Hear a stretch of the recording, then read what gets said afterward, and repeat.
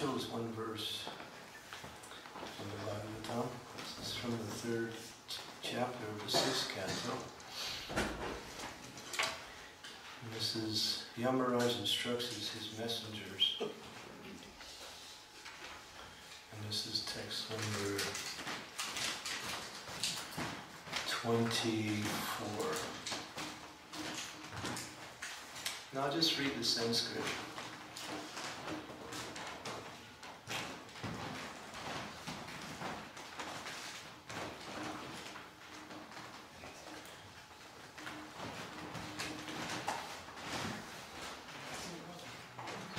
Tomorrow we'll officially begin the weekend ceremony in glorification of Krishna's holy name. But to set the mood a little bit, we have chosen some nice verses from the Bhagavatam that helps us go deeper. This is spoken by Yamaraj.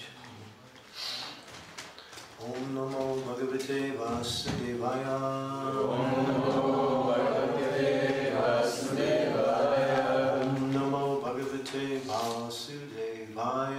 Om Namo Bhagavate Vasudevaya. Om Namo Bhagavate Vasudevaya. Om Namo Bhagavate Vasudevaya. Etavatalam agrahina harnaya pumsam sankirtanam bhagavato gunakarmanam nam vikrushya putram agavam yarajami lopi narayaneti megamanam iyaya muktim. Translation. Therefore, it should be understood that one is easily relieved from all sinful reactions by chanting the holy name of the Lord and chanting of His qualities and activities. This is the only process recommended for relief from sinful reactions. Even if one chants the holy name of the Lord with improper pronunciation, one will achieve relief from material bondage if he chants without offenses. Ajamil, for example, was extremely sinful, but while dying he merely chanted the holy name, and although calling his son, he achieved complete liberation because he remembered the name Narayan.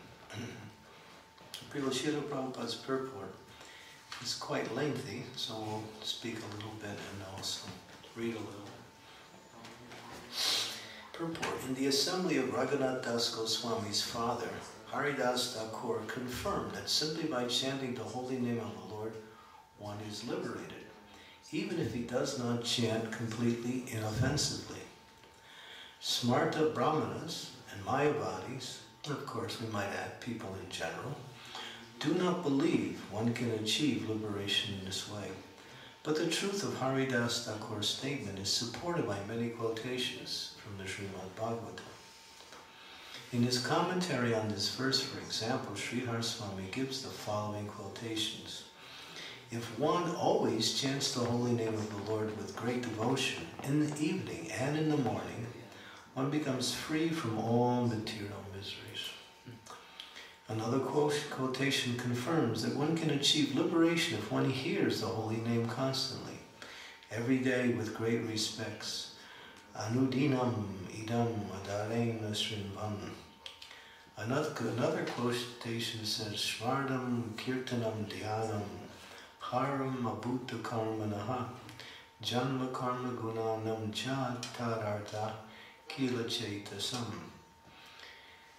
One should always chant and hear about the extraordinarily wonderful activities of the Lord. One should meditate on these activities and one should endeavor to please the Lord. That's from Srimad Bhagavatam 11.3.25. Sridhar Swami also quotes from the Puranas, Papan Shayam Chabhavati Smaratam Tamahar Nisham.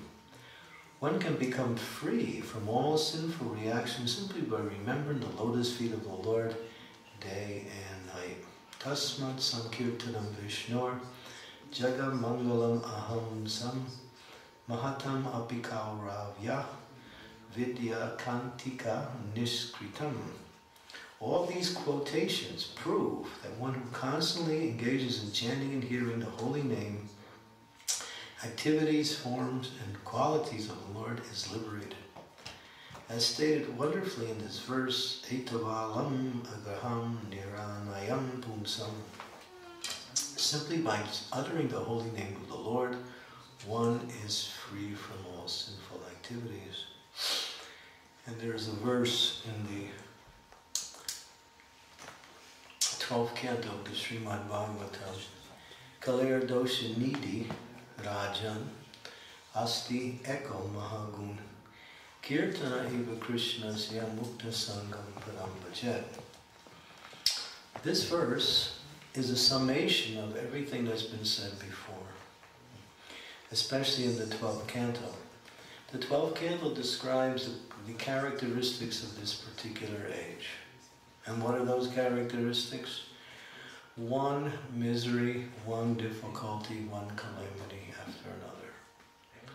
This age is saturated with hardships, difficulties, materially, and it impinges even on those who practice spiritual life. Even in spiritual circles, these material miseries seem to enter and cause difficulties. So it is everywhere. It's just like the air. There's no place that the air is not. So similarly in this age, you can expect that this age is full of difficulties.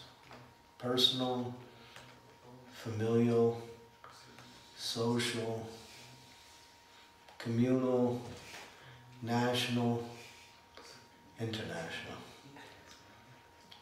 interplanetary, interuniversal. So it is just one difficulty out of another. So this verse, Kalir dosha nidhi. When you think of an ocean, you think of something vast, something unlimited, something very deep, something that no one can measure or even understand. So this verse is Kalir dosha nidhi. Nidhi means ocean and dosha means faults. In this age there is an ocean of faults. It's just the way it is. We don't really have to take time to list these things because we don't have time. Not because of the limitation of the class, but because it's just you can't extend. You can't really go through what is the calamities that are being, and it's only going to increase. That's the nature of this age. So you can expect that. You can expect. Don't be surprised when it happens. It's just the way it is. One calamity after another. This is a very hard age. It's a difficult age. People are inclined to material life, sense gratification, and personal self-interest, that's all. And if people become a little bit self-extended in their interest to others, it has a personal motivation also. This is the age. This is the way it is. You can't complain. It's like complaining, why is the winter cold? Because it's the winter. Why is this age full of faults? Because it's Kali Yuga. It's just the way it is. It'll only increase. But then Kalir dosha nidhi, asti, eko. Eko means one. Asti, there is one. What is that? Maha gunaha. Maha means great and guna means benediction. This benediction is not small because it can destroy and dissipate all of the difficulties of this age. It's like when something is completely dark and there's no sign of light anywhere and you cannot see anything. And there's no glimmer of light anywhere in the darkness. You feel completely lost. You feel like there's a sense of fear that automatically comes with complete darkness. But if some bright light comes, all of a sudden everything becomes clear, everything is seen nicely. No, the darkness is gone. So that bright light is Krishna's holy name. Goloka Premadana Harinam Sankirtan. So this, and then what is the result? Asti Eko Mahagunaha. What is that Mahagun that's being Kirtana Eva Krishna's? Krishna Kirtan. So one should see that to dissipate all the problems in this age and to purify the heart of all material desires and to reach the lotus feet of the Lord in devotion, one should develop an attachment for chanting. Chanting not a ritual, chanting not a requirement, but chanting as a means for happiness, for enthusiasm, for purification. You made it, thank you.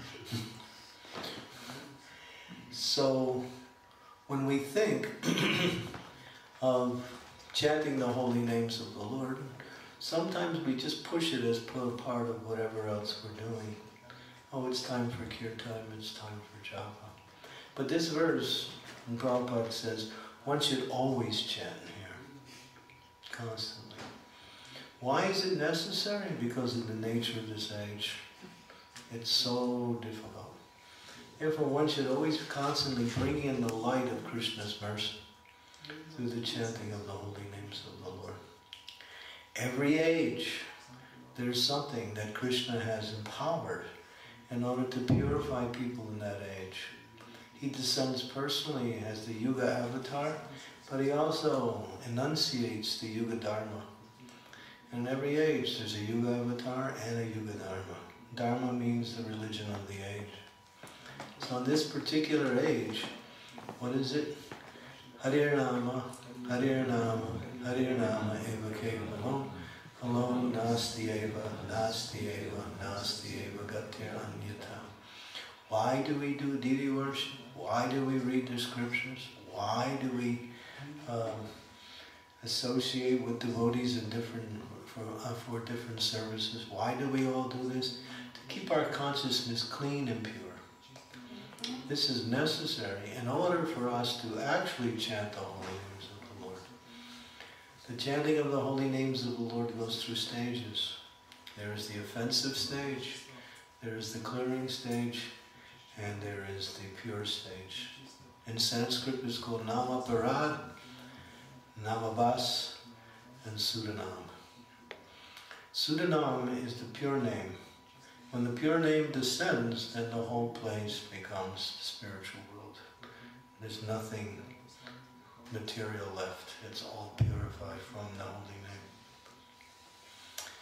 But the word aparad is a very unpleasant word. It's a very unhappy word. The word, if you study the word, you'll find the word Radha is in there, R-A-D-H-A. But before Radha is Apa, that which is not Radharani, or that which is not Bhakti. So if you see, we see Radharani, she's standing next to Krishna, and she has her hand like this. Right? So what does this mean? Blessings, and one other meaning. Stop. Don't go any farther. You're not in the right consciousness. You can't come here. So she's giving blessings to those who are in the right consciousness and stopping those who are in the wrong consciousness. So that wrong consciousness is aparad against Radharani. And what is that wrong consciousness? Of course, we go through what is against Radha, and they are the offenses. So one should carefully, with great attention, understand what the offenses are and avoid them as if you would avoid a person who has the plague. In other words, you get as far away as you can from these things. Why? Because they contaminate our bhakti and they block our progress in devotional service. So one has to be very careful to free ourselves from these things. But back to the glories of the holy name. So in this age we read verse after verse, statement after statement, glorification after glorification, principle after principle of how powerful Krishna's holy name is. It says once, just once, not one mantra, one name chanted purely. One cannot estimate enough, one cannot commit enough sinful activities that the holy name of that's once chanted cannot free one. That's how powerful Krishna's name is. Krishna's name is Krishna. Nama Chintamani Krishnas Chaitanya Rasa Vigraha Purna Sudo Nitya Mukta Abhinna Tvam Nami Namino. Abhinna means different. Abhinna means no difference. This verse illustrates that the name has nothing to do with anything material. It's made up of 5 letters of the alphabet, K-R-S-N-A. But those who see Krishna's name as simply another chanting of the mantras from the Vedas, or is just a very nice way to do different types of puja. It's a nice, it's nice, but they don't see the absolute nature of Krishna's name. Simply are approaching the name in a material way. And therefore, Krishna says, Dhyayatam mam prapadyante tam sataiva bhajamyaham.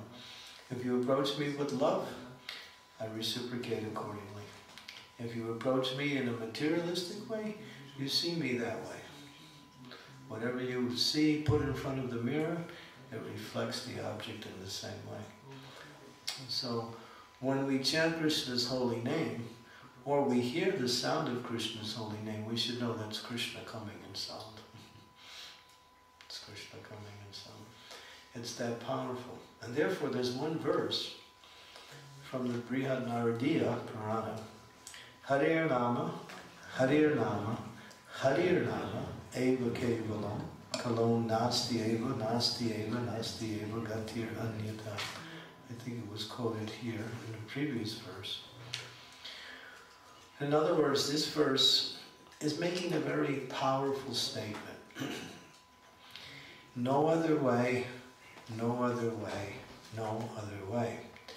Now, why is the verse structured in such a way as it repeats thrice the name and no other way? Because according to Vedic literature and meaning within the literature, if you say something once, one can challenge that and bring in other arguments. If you say something twice, that reduces that tendency. And if you say something 3 times, that's an absolute principle, there's no argument, everything is as it is. So therefore, that verse is making a point. Thrice means there is no other way. There is no other way. There is no, not by karma, not by jnana, not by yoga, not by dharma, not by, there is no other way. In this age, to actually reach purification of the heart and fulfill all of one's desires, then chanting Hare Krishna, Krishna Krishna, Hare Hare, Hare Rama, Rama Rama, Hare Hare. And Prabhupada makes the point that Sri Chaitanya Mahaprabhu himself spoke this verse, just to make the point. When the Supreme Personality of Godhead wants to establish something in a strong way, he speaks it, or he performs it in such a way that people understand that because he has done it, it's an absolute principle. Now, the Vedas are vast, and there are many scholars of the Vedas, and there are many different types of scholars of different sections of the Vedas. There is the Samaveda, there's the Yajurveda, there's the Atharva Veda, there is the Rig Veda, there is the Mahabharata, there are the Puranas, the Itihasas, there is the Ramayana, there is the Upanishads. So the Vedas are divided into 2 sections, Shruti and Smriti. Shruti is the actual Vedas. which makes up the 4 Vedas plus the Upanishads. And the corollaries of that are the Dharma Shastras, and the supporting factors are the Itihasas and the Puranas. But Srimad Bhagavatam is Smriti, and so is Bhagavad Gita, Smriti. It's a commentary on the Vedas, which brings out the essence of the Vedas, because no one can understand the Vedas in this age. It's not possible. So Lord Brahma makes a point. He says, Iti sodasakam namna kalikama sanasana nata paratayopayo sarva vedashu drishyate. He says, after searching through all Vedic knowledge, one cannot find a more sublime process for self-realization in this age. He makes the point, Kali Yuga, in this age, Kalir Doshani, than chanting of these 16 names, Hare Krishna, Krishna Krishna, Hare Hare, Hare Rama, Rama Rama, Hare Hare. Sometimes Vedic scholars will challenge, where in the Vedas is the Maha Mantra mentioned? This is it. This is Kali Santara Upanishads. The Upanishads are the Shruti parts of the Vedas, which are the original Vedas. And this is spoken by Sri Brahmaji himself, just to illustrate that out of all Vedic knowledge, and there's so many things, there's rituals, there's pujas, there's homas, there's principles of giving and charity, there is mantra chanting, there are various types of homas, austerities, rules, regulations, restrictions. There are various types of forms of worship, unlimited types of worship. Types of worship in different sectors of society by different people for different purposes. The Vedas are so vast. But then, no one can figure it out. Therefore, the Acharyas tell us that the essence of the Vedas is to glorify the Lord in devotion to the Lord. And in the essence of that glorification, as it says here by Yamaraj, devotional service, beginning with the chanting of the holy name of the Lord, is the ultimate religious principle for the living entities in human society. Who is Yamaraj? He's a Mahajan. He's the Lord of Death, but he's been empowered to speak transcendental knowledge. He has his own sampradaya, not a sampradaya, he has his own following. He is authorized to teach religious principles. And he is speaking these things to his followers, that the essence of everything in the Vedas is bhakti. And the essence of everything of bhakti is Hare Krishna. So when we get right down to the essence, if there's some scholars that will challenge us, all right, study the Vedas, coupled with different conclusions and understandings. But then again, you have to know what are those statements that surmise and, what we say, distill the essence of the Vedas. Otherwise, you can read the Vedas and you can come out completely confused. What are they saying? This is recommended, that's recommended, this is recommended, this is recommended, that's recommended, do this. So many rules and regulations. That's why one of the offenses to the holy name, the 8th offense, is to somehow consider all these other rules, regulations, rituals, pujas, and they call them satkarmas, all these things. If people think that any of these or any one of them is equal to the chanting of the holy names of the Lord, it's an offense. The holy name is superior to everything in this age. And the thing is, it's so easy.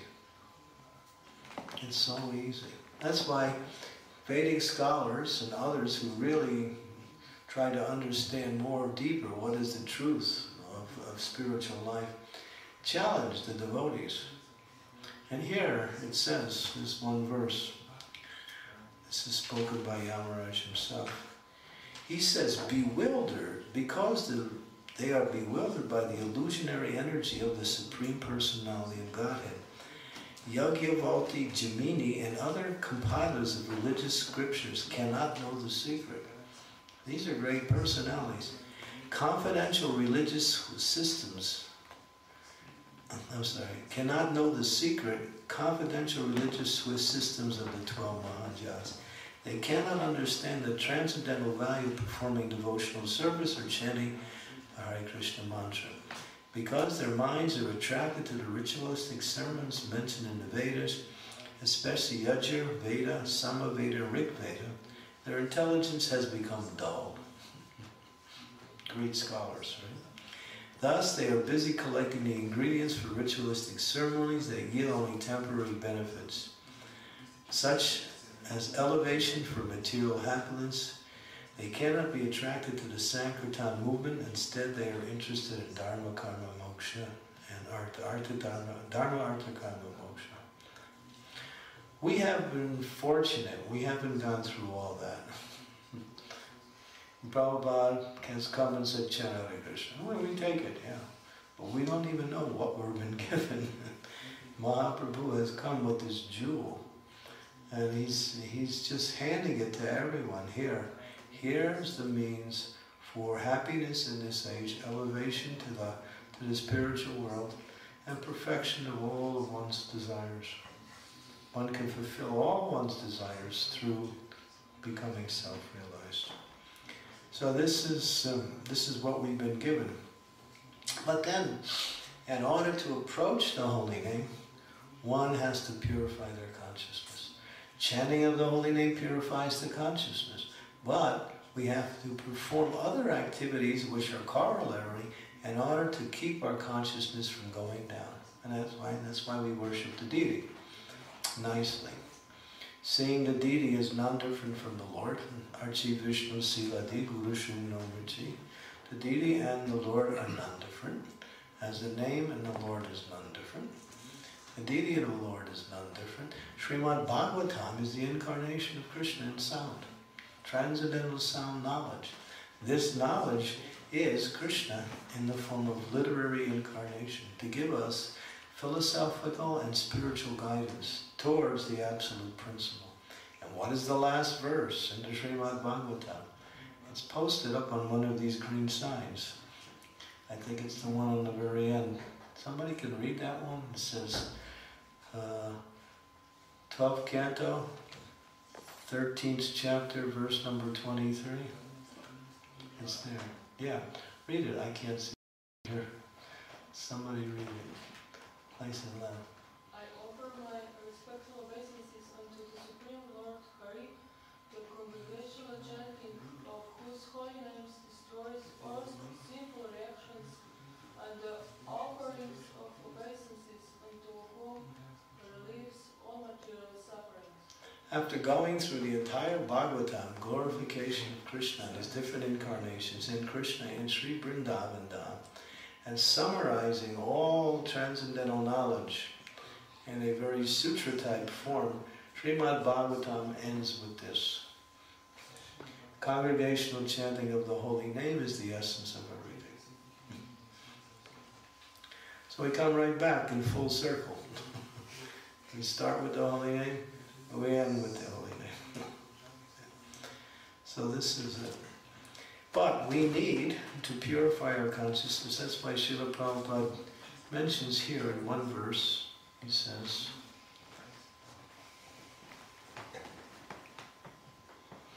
if I can find it here, it's in this same section.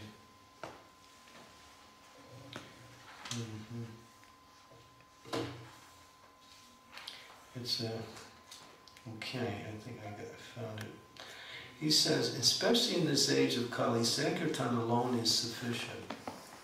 If the members of our temple in different parts of the world can simply continue Sankirtan before the deity, especially before Sri Chaitanya Mahaprabhu, they will remain perfect. He doesn't say become perfect, he says remain perfect. There is no need for any other performance. Nevertheless, to keep oneself clean in habits and mind, deity worship and other regulative principles are required. Srila Jiva Goswami says that although Sankirtan is sufficient for the perfection of life, the archana, or worship of the deity in the temple, must continue in order for the devotees to stay clean and pure. Srila Bhaktisiddhanta Saraswati Thakur therefore recommend that one follow both processes simultaneously, which is called Pancharatra Vidi and Bhagavad Dharma. We strictly follow the principles of performing deity worship and Sankirtan along parallel lines. This we should continue. So there's the supporting factor. But we have to understand it's all about becoming purified so we can chant the holy names of the Lord. Because everything is there in Krishna's holy name. Okay, so there are so many verses throughout the scriptures to illustrate how glorious the chanting of the holy names of the Lord. Srila Sanatana Goswami has said something very wonderful. He says, all glories, all glories, all glories to the blissful holy name of Sri Krishna, which causes the devotees to give up all other conventional religious duties, meditation, worship. When somehow or other, uttered even once by a living entity, the holy name awards him liberation. The holy name of Krishna is the highest nectar, is my very life and my only treasure. And Rupa Goswami has composed Namastikam, and there are Shikshastikam prayers. It's all in glorification of Krishna's holy name. So we'll be trying to understand how we can purify our consciousness and avoid those things which take away our enthusiasm for chanting, and at the same time open the door to more and more deeper forms of meditation on the holy names of the Lord. Sometimes people say, do you guys do meditation? We say yes, it's called japa meditation, or what we say, nam meditation, meditation on Krishna's holy name. So the scriptures actually conclude that one should chant satatam, kirtan tel mam. One should chant 24 hours a day. But it's not possible unless we actually purify our consciousness and gradually practice the mood of chanting more and more like that. But Mahaprabhu is so kind that by worshipping Mahaprabhu, hearing about his performances of Sankirtan, because all his pastimes are always all centered around chanting the holy names of the Lord. When Sri Nityananda Prabhu was here, he performed Sankirtan in such a way that it was never performed before. When he was with Lord Chaitanya in Jagannath Puri, and Lord Chaitanya said, you stay in Bengal and you preach, I'm going to try to spread the glories of the holy name here in Lord Jagannath's abode. Because there were so many Mayavadis and Smarta Brahmins and other ritualistic worshippers. The Lord wanted to purge all that and bring people to the proper consciousness. So he said to Nityananda, you preach there, but Nityananda was feeling so much separation from Mahaprabhu, he couldn't not be away, he couldn't stay away from Mahaprabhu's association. So one day he came, along with the devotees when they were performing the Rath Yatra. And of course Mahaprabhu was so happy to see Lord Nityananda, and so they were together, sharing their love to each other and spreading the holy name. But at one point, Lord Chaitanya said, you're here. What about what about Navadvip? Go to Navadvip and take your devotees and glorify the Lord's name there. People are needing there.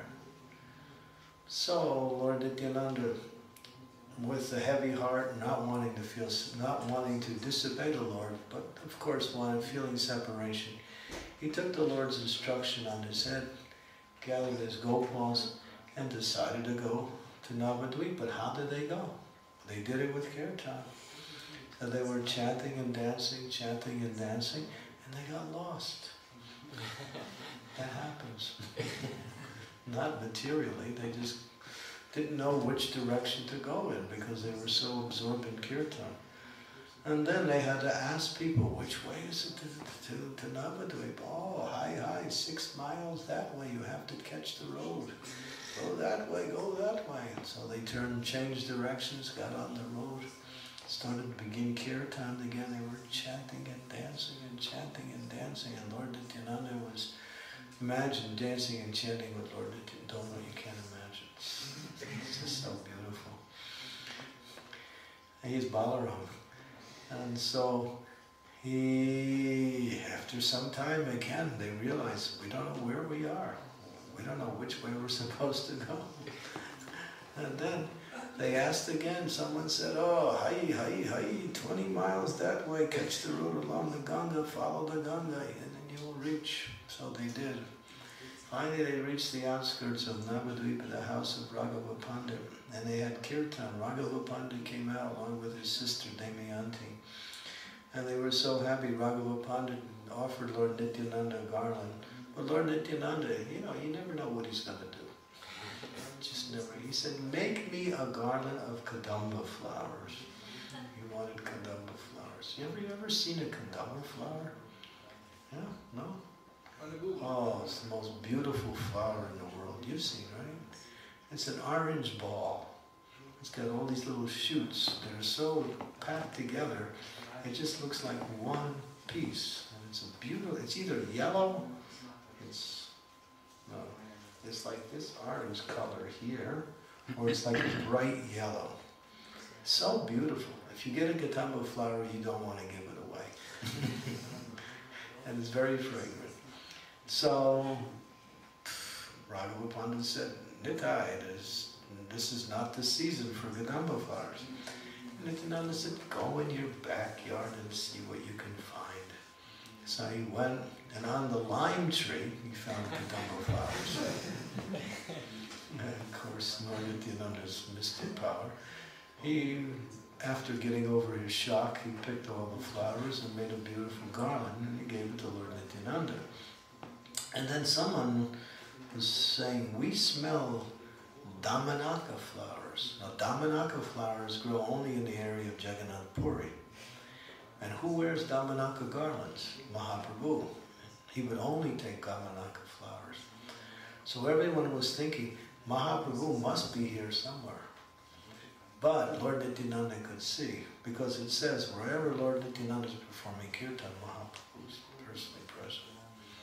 So he was in his unmanifested form dancing, along with Lord Nityananda in kirtan, but only one or two of the most elevated of all the Vaishnavas could actually see Lord Chaitanya there. And finally the kirtan continued, and it went on and on and on, and it went on for 3 months. 3 months. No one did anything but chant and dance. They became so empowered by the holy name that they were doing the most...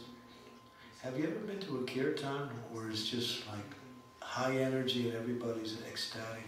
You never know what's going to happen next. Somebody will, fall on the ground, do a backflip, or somebody will die, somebody will knock somebody over. Well, we used to do all kinds of crazy things. All these sannyasis would be like a whole bunch they all throw their dandas up in the air at the same time. Or they start fighting with danda. And it's just like kirtan, you never know where it's going to go when it's ecstatic. It's just mad. So this mad kirtan, they started dancing with trees. They were uprooting trees and dancing with the trees. Small trees. But some of the big trees, they were walking up the side of the tree, going out on the branch and going to the end of the branch and dancing on the twig. And the twig was not breaking. And the devotees were dancing in ecstasy on the end of the branches. And some of them, in their madness of kirtan, would dive off and yell out the names of the monkey soldiers in Ram's army. I am Angada. Chum, I am Sugriva. Chum. And it was just mad here. So this went on for 3 months. And some of the villagers started to feel the energy of the holy name, and they started to come. And then the children of the villages. And it says that they also danced for 1 month. And that's Lord Nityananda's kirtan. Well, that just shows you, this is Vrindavan Das Thakur explains this in Chaitanya Bhagavad. He gives a narration of this particular. Oh, Mangala Devi, Haribol, welcome, welcome, welcome.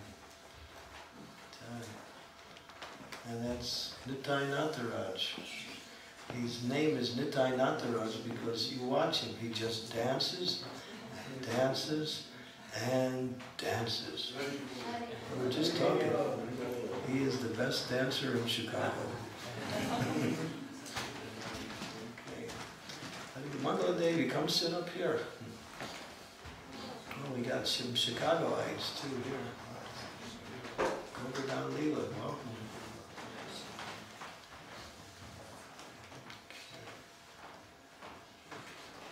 Thank you for coming.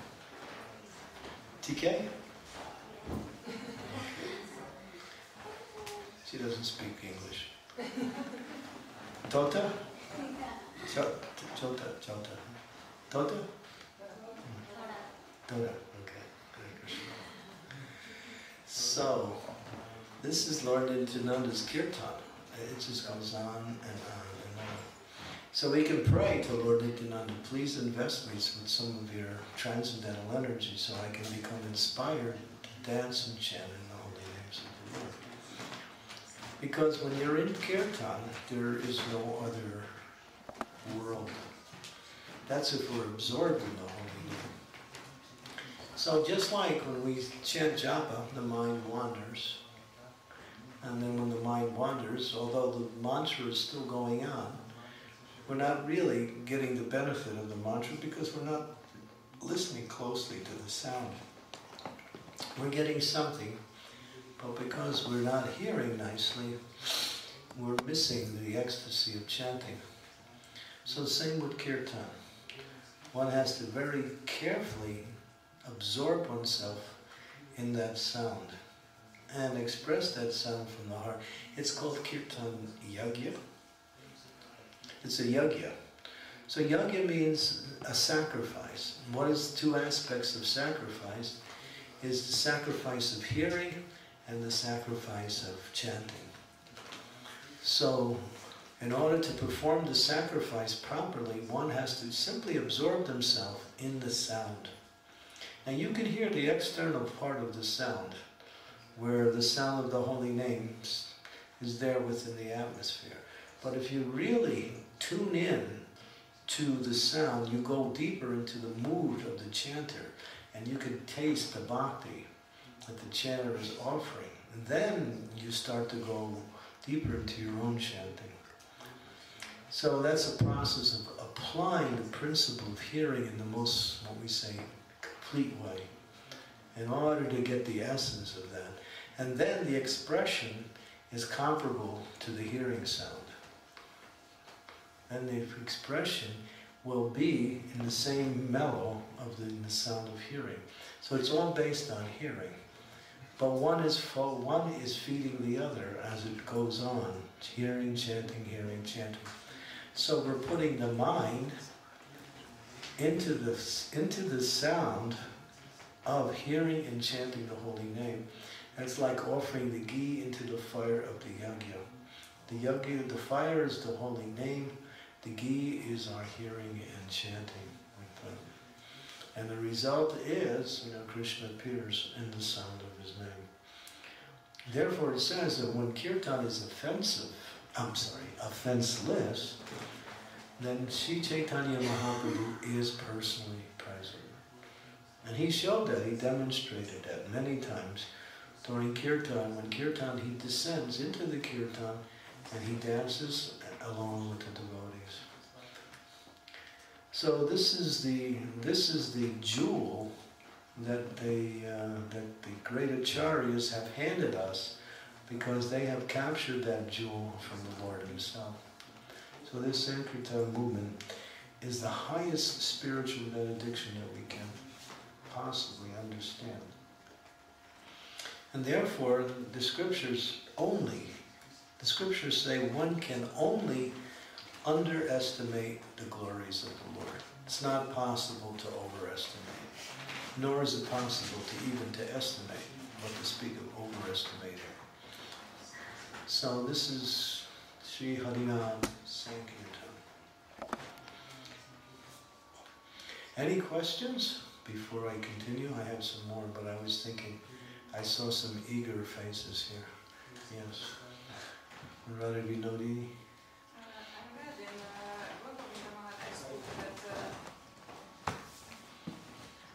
I've read in the Maharaj's book that every Yuga had a certain mantra called Taraka Brahmanam or Tarak Brahmanam, I don't know how to pronounce it. Every mantra has? Yes. Every Yuga has some certain mantra, and and how it connects to that. I know that every Yuga has a certain Dharma.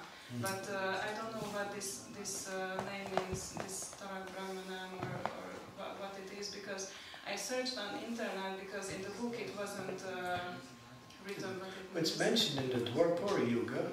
It's Om Namo Bhagavate Vasudevaya. That was the mantra for that age. I worship the Supreme Personality of Vasudeva, who is situated everywhere.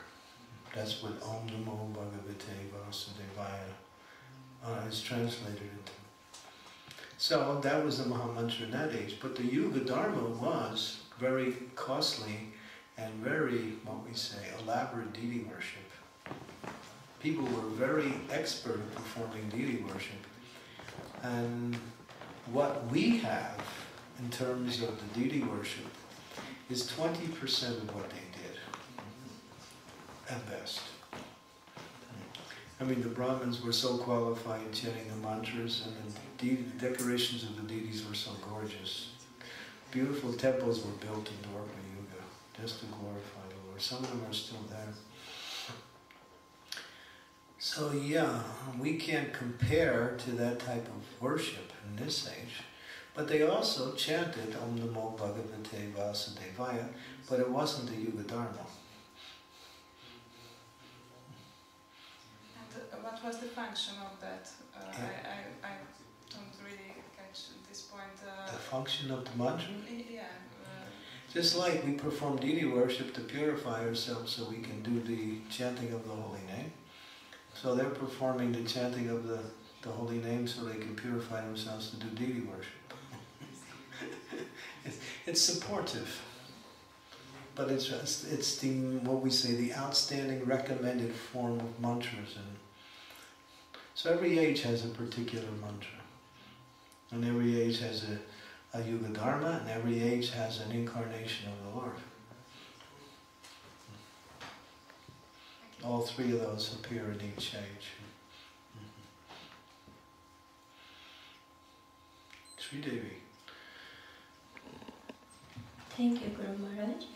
In the lecture, Your Holiness said, one can fulfill all one's desires through becoming self-realized. But when we become self-realized, we won't have any desires other than to please Krishna. We'll have spiritual desires. So there's two ways to fulfill the desire. One is to eliminate it, and two is to fulfill it. So, when you eliminate a desire, the desire is fulfilled. So it eliminates all material desires and fulfills all our spiritual desires. But no one can be desireless. It's not possible. The soul is full of desires, but those desires are all in relationship to their service to Krishna. How to serve Krishna, what mood to serve Krishna in, what association to serve Krishna in. In other words, it's called Siddha Pranali. One's spiritual identity and the execution of one's service in that pure spiritual identity. It's still full of desires, but it's all in relationship to pure bhakti, for Krishna. You just study, Ananda Vrindavan Champu by Kavi Kanapur, Rupa Goswami, Ujjwala Nilamani. These all describe what are the spiritual desires of the pure living entities. So everyone has desire. You can't stop desire. You just have to. Material desires are a perverted reflection of our spiritual desires. Because we're not trying to fulfill material desires, spiritual desires, we're in association with Krishna's external energy. Because we're in association with this external energy, we create desires based on the interaction of that energy. The principle of ananda, or happiness, exists within the soul. And it's manifested in this material world as trying to enjoy various types of sense gratification in the form of, material acquisitions or just plain sensual stimulation. But it's all a reflection of the reality. It's not the reality, because this material body is not us. It's just something that's given to us because we've come to this material world. So all these material desires become purified and nullified through the process of bhakti. So that's what it means to fulfill all one's desires perfectly and completely. So what are the desires that we have? The ultimate desire is love. We're trying to find love in this world. So we create different relationships with different types of living entities in this world and try to find some fulfillment in that relationship. But there's no perfect relationship in this world. It's not possible. It's not possible because it's based on something that is artificial, the body. It's based on something that is the body. But on the spiritual level, two people can have a perfect relationship when they work together to serve Krishna and they serve each other in serving Krishna. That's all. Then that's perfection within the material world, based on our relationship with Krishna. You follow? Yeah, I'm also wondering, Guru Maharaj, if you can explain a little bit about how to distinguish between really spiritual desires and material desires, because they can masquerade as spiritual desires when actually they're very subtle. You just check the instructions of your spiritual master and check the instructions of the scriptures. If they're not in line with these things, it's material. So it says eat, but eat prashadam. Sing and dance, but not in a discotheque. Have sex, but for babies. And to bring those babies up in spiritual life. Like that. So, yeah, these are all what we say activities of the body, but when they're connected to the process of devotional service, that means they're under the guidance of the spiritual master. That's spiritual. But if they're outside of that, or they're done in the wrong way, then the material energy enters in and makes it somewhat spiritual and somewhat material, or completely material. Just like I want to serve Krishna because I want to be happy. That's a combination of material desire and spiritual activity. We serve Krishna because we want to please Krishna, and happiness comes automatically. You don't have to try to make, but because we don't really understand the principle, or don't have complete faith in the principle, we still are motivated by our own happiness in whatever activity we do. But that's bhakti, which is tinged with karma.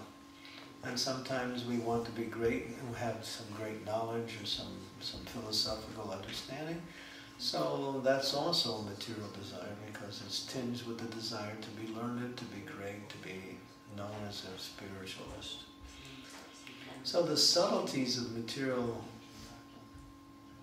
desires can manifest in the form of Krishna, one's bhakti. That's why if you read Nectar Devotion, also Jaiva Dharma, these are books, and especially Manashiksha. Last year we did Manashiksha for the disciples meeting. You can find that the finer forms of material contamination comes out in the form of different kinds of subtleties.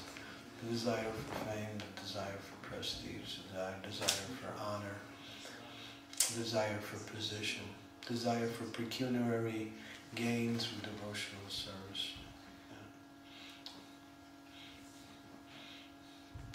So one can perform devotional service in order to increase one's material desires, material happiness.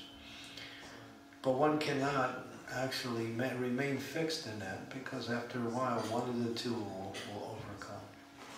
Either one will get purified and move away from that, or one will continue to manifest these things and then devotional service will become less and less.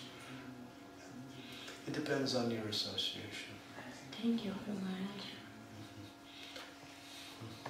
Association has the foundation to move us one way or the other. Okay, anybody else? Any other questions? Yes, Anuradha? All the sadhus are on this side. Where's the sadhus? All sadhus. I know, all the men, you know everything, so you don't have to ask me. That's right. Okay. Thank you. Okay. Hare Krishna, thank you for lecture.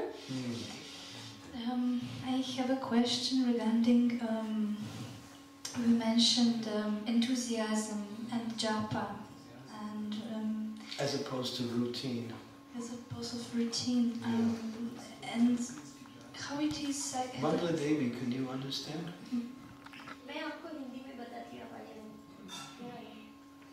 She can translate for you. Yeah, sure.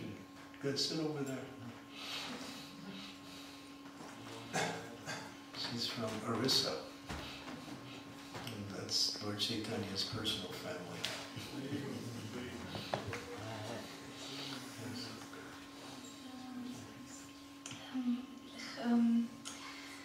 For example, how we can, in the association of devotees, when we chant in the certain places, like with devotees, how to say, being enthusiastic about chanting, when we lose the taste that something happened, what's the reason why we lose the taste sometimes? Enthusiasm for chanting together.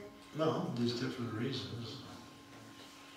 One is, the most obvious reason is offenses.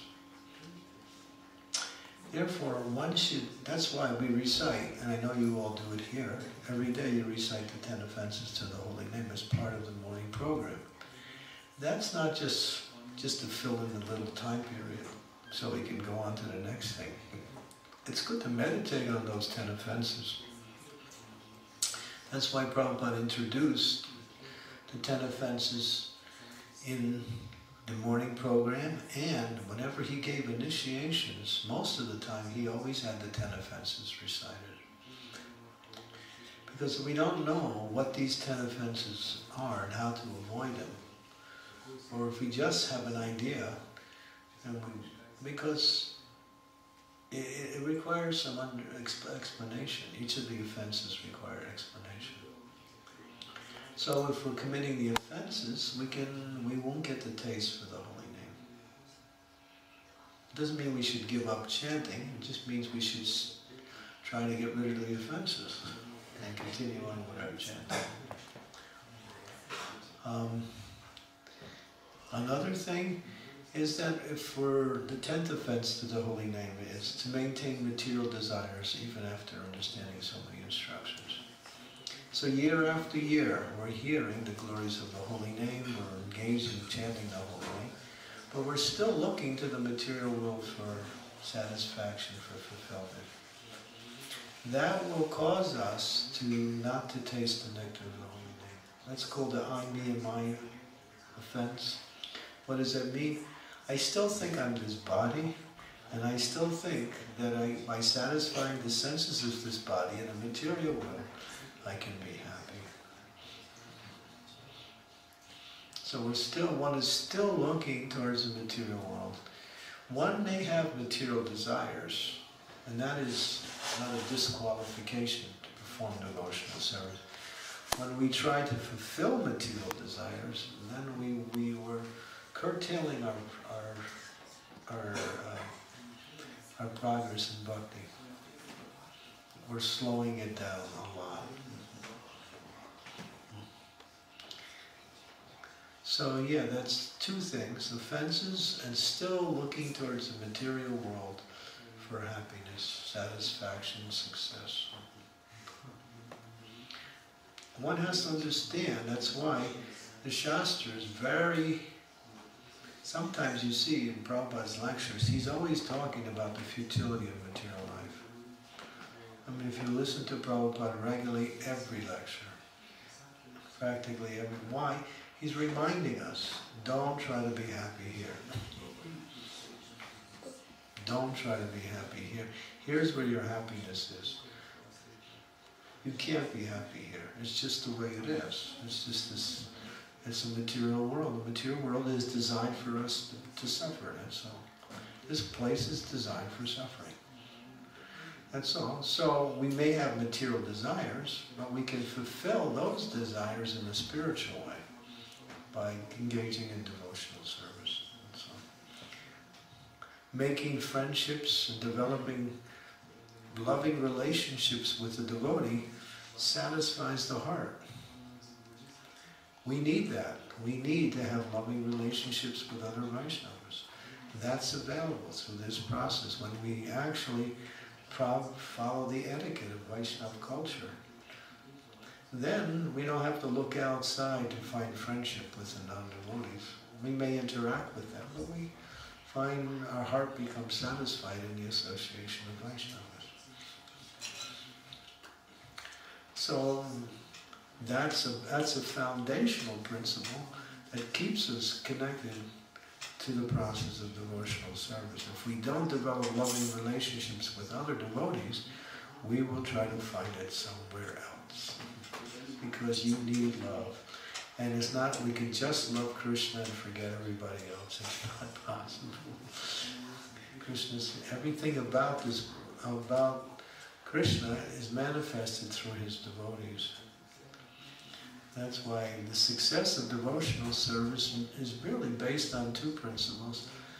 Vaishnava Seva and Sangha and Namruchi. Those two things. Mahaprabhu emphasized that. So yeah, we can lose our enthusiasm if we're still looking outside for fulfillment. If we should catch ourselves. Oh, that's Maya. That's Maya.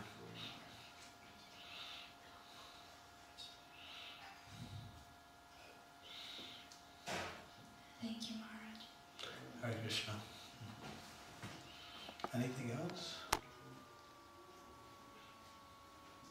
Sri Devi.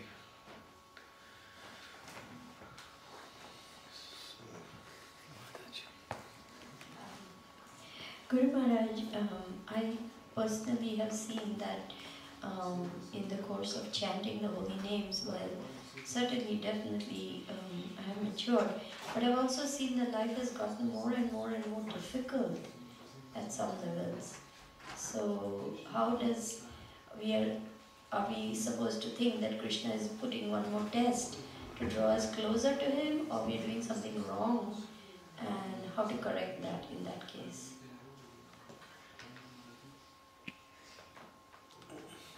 Well, if you're progressing in devotional service, you're developing the qualities and the intelligence to deal with all the challenges and apparent difficulties that come. And therefore, you're able to keep moving forward. But the difficulties will always be there until you become a pure devotee. Then, when you're a pure devotee, then you get never have a difficulty. But it doesn't really matter at that point, because those other kind of difficulties is people might criticize you for what you are, or one of the pure devotees' difficulties. Sometimes they have to, perform great austerities in order to perform their devotional service. But for us, what is the difficulty? Getting up in the morning? Practice. And we're going to try this weekend to, what we say, fortify our chanting with some other things that I think will be helpful, that you could add to your chanting, which will strengthen your, will open up a greater form of mercy. We want to get as much mercy as possible.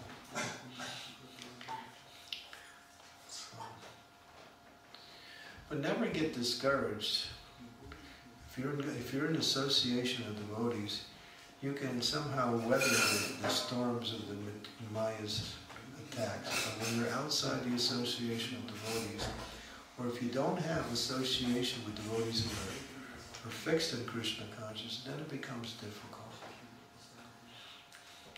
Then it's just, then the mind sort of tries to rationalize and tries to get out of the difficulties, when the solution might be right before you, just by association of devotees.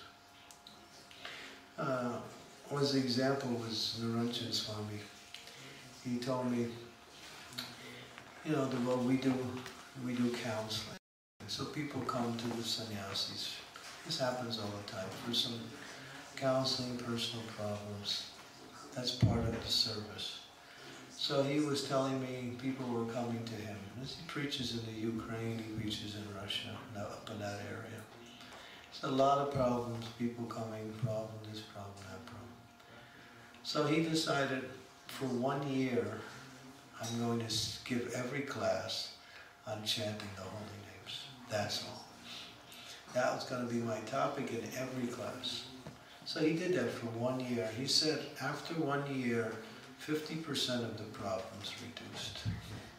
Our problem is we're not tasting the chanting of the holy name. Therefore we have so many problems. As soon as we develop a taste, that sweet taste, ruchi, the problems are still there, but they're incidental. They're just like little inconveniences. That's all. Prabhupada said, bring in the light, darkness goes.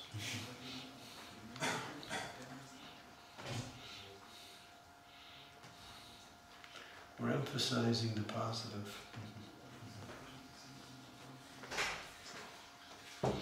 Anything else? Any other questions? Yes.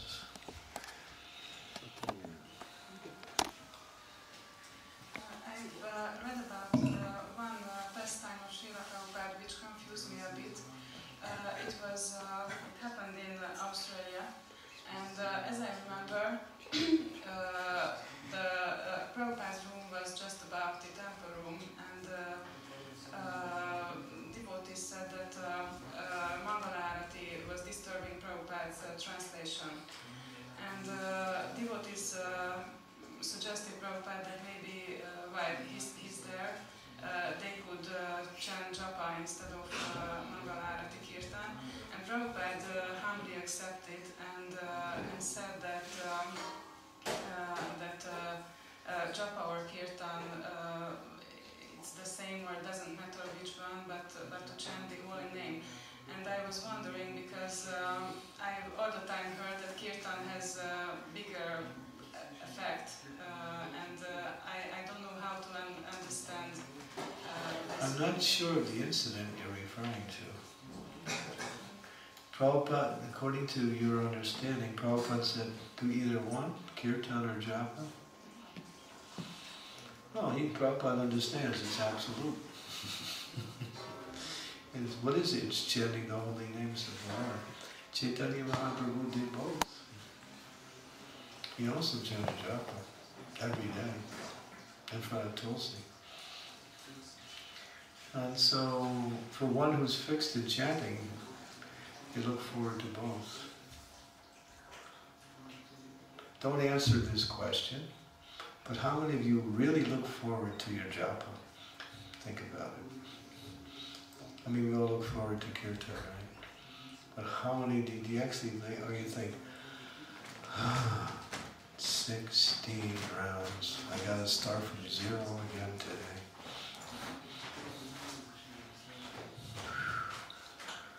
Tough. That's because we're not approaching the holy name in the right way. Approach the holy name in the right way, it's a whole different experience. We have to be humble, we have to be eager, we have to be prayerful, and we have to be determined, despite whatever the mind wants to do.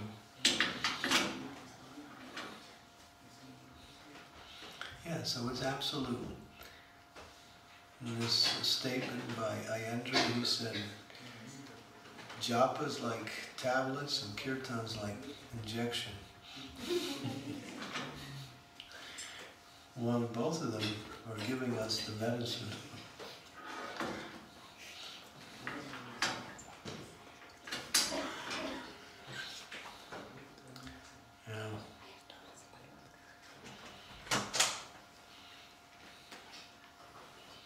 So we look forward to chanting our japa as we look forward to kirtans too.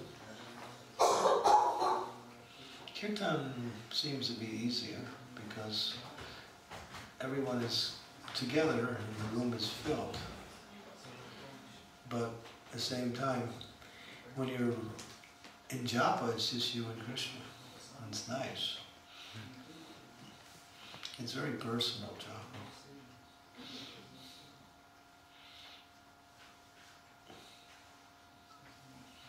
We should not be overwhelmed with the difficulties that come in chanting.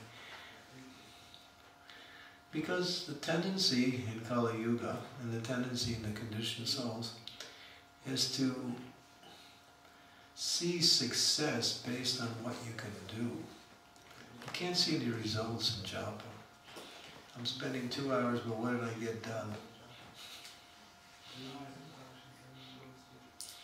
But if I finish my rounds, then I can do this, I can do that, I can do this, I can do that. And then at the end of the day, we look at what everything we did. Well, what about purification of the heart? That's what comes with the sadhana.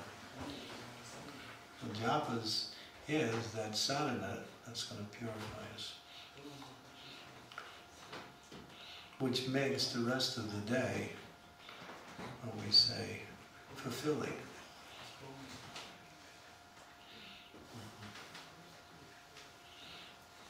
When you're happy, chant. When you're unhappy, chant. When you're in between, chant.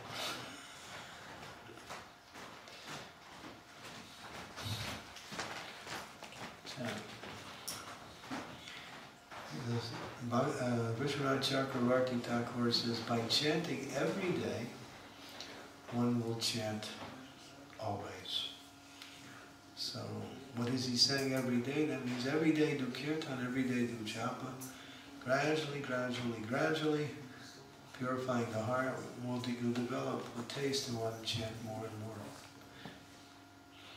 We want that. We want to just chant, chant, chant. Even if you're worshipping the deity, you can't worship the deity unless you're chanting the holy names. There was one pujari, it was in Golokadam. This was many years ago, when the president of Golokadam came to me, and I was visiting there. This was back in the early part of the century. He said, Maharaj, I have this pujari, she's really the best. She does deity worship so nicely, she's always punctual, she's always thinking how to create nicer ways to worship the deity, decorations, dressing, but she doesn't chant rounds. And when I try to encourage her, she says there's 9 processes of bhakti, and archanam is one of them. So, kirtan, shravanam, kirtanam, smaranam, padasevidam, archanam, vandanam, dasyam, sakyam, atmanivedanam. 9 ways of bhakti, and it says that each of the limbs of bhakti can be perfected for one's devotional success. In other words, one can become perfect. But the thing is, the acharyas give us the understanding that in this age, the other 8 processes must be accompanied by the chanting of Hare Krishna. That's in the Shastras. That's spoken by Srila Prabhupada. So I mentioned to the president, I said, you have to encourage her that, to chant the holy name because it is the Yuga Dharma. But I said, don't try to push her out, let her continue with her service, but always encourage her to chant. And I said, if she doesn't, she'll eventually lose her enthusiasm for her service. Because Krishna, in the form of the deity, will kick her off the altar. You want to serve me in this way, but you're not serving my pure devotee who's telling you to chant the holy names. You can't serve me unless you serve my pure devotee. It's not possible. You're disobeying instructions of my pure devotee and his representatives also, and you want to approach me? Krishna says, I'm out of here. And that's what happened. And later, about a month later, I spoke to him again. I said, what happened? She left. Did you? No, I said, I didn't do anything. I just let her continue. And she left on her own.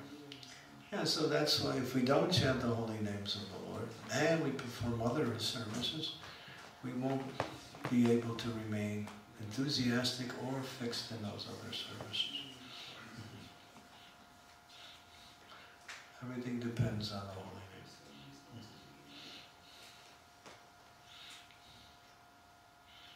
Remember the president of Golokadam? His name was Golokadam.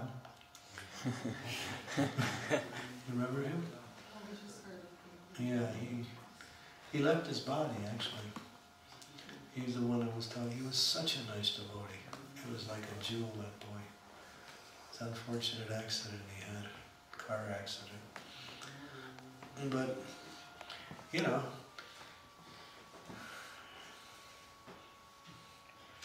so this is one example of many people that don't chant the holy names and try to serve.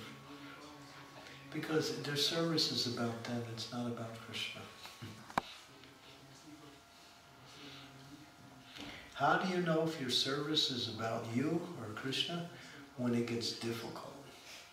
And you can't see any reason why you should do it, and you do it anyway. Then it's for Krishna. That is for Krishna. And Krishna will put you in that situation just for that purification.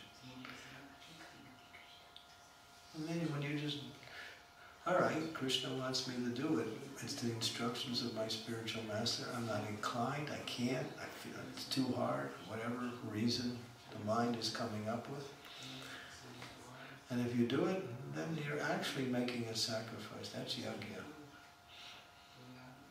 That's yajna. Because the difficulties in bhakti are the means to make fast advancement. When everything is easy, we can make advancement. But when you accept difficulties and you work through them and you stay steady in your service in the right consciousness, then you actually make progress. Because some anartha, some, what we say, consciousness that shouldn't be there, is causing you to feel like that, and if you push through that, then you're destroying that anartha, you're destroying that negative consciousness. Because devotional service is, what we say, it's Radharani. It's perfect.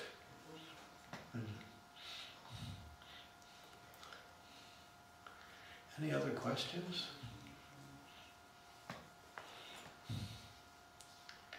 Yes, Prabhu, Devananda. We want to end soon because tomorrow is a full day. Hare Krishna. Guru Maharaj, can in the same time exist faith in the holy name and inattentive chanting? Or if chanting is inattentive, this is not faith? Inattentive chanting causes us to commit offenses. It's an offense in itself and it causes us. So whatever faith we have, we're watering down that faith. Because faith is supported by knowledge, faith is supported by experience. Faith is supported by association. So your faith may be strong, but if you continue to chant inattentive, then you'll actually start to lose your enthusiasm for chanting. Or you find yourself in a pattern that you can't get out of. Inattention can create a pattern that is very difficult to break. Devotees who chant long-term inattentively sometimes will either give up their chanting or remain in a very neophyte position, just going through the motions of chanting. So when you see that there's some inattention there, then one should take the remedy.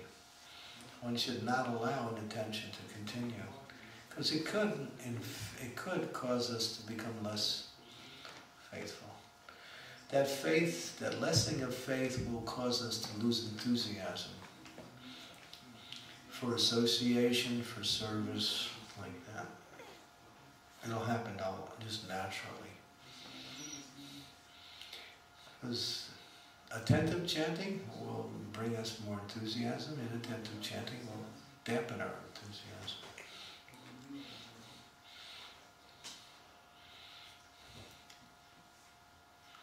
So for a while you can go on, but not for a long while. After a while it becomes dangerous. I knew one devotee, he was helping other devotees become attentive. And he was telling me, I'm working with people who have been chanting inattentive for 20 years. And it's so hard to break their patterns. Because you fall into a pattern of inattention. That's why now, especially Sachinandana Maharaj is coming up with different, ways to help us break that inattention that we can add to our chanting of the holy names.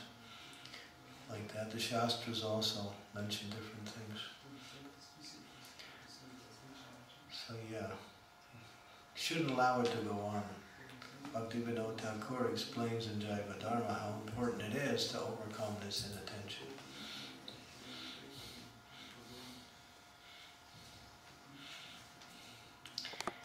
It's by chanting inattentively, we have a tendency to commit the other 10 offenses.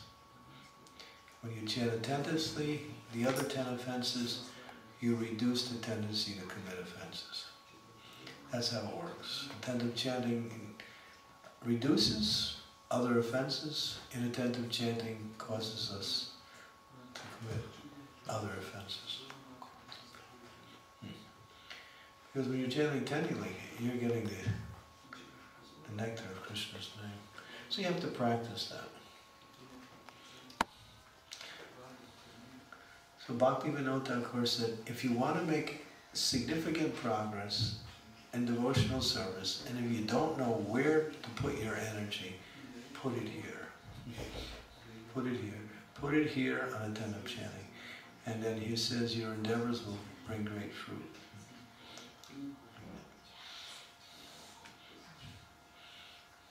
And attentive chanting, we'll speak about that in the whole class. It's called pramada. What is mada? Mada means madness. Pramada means crazy. And ummada means complete craziness. Prabhupada describes Ummada is like a person takes off all their clothes and runs outside screaming. That's Ummada. So one level lower than that is Pramada. That's inattentive chanting. We'll get into that because as soon as I start, we might not stop. So, but try to work on your attentive chanting. That's very important. Okay. Thank you very much. Srila Prabhupada ki jai. Srimad Bhagavatam ki jai. So those who are not familiar, Mangalarti is at 5 o'clock.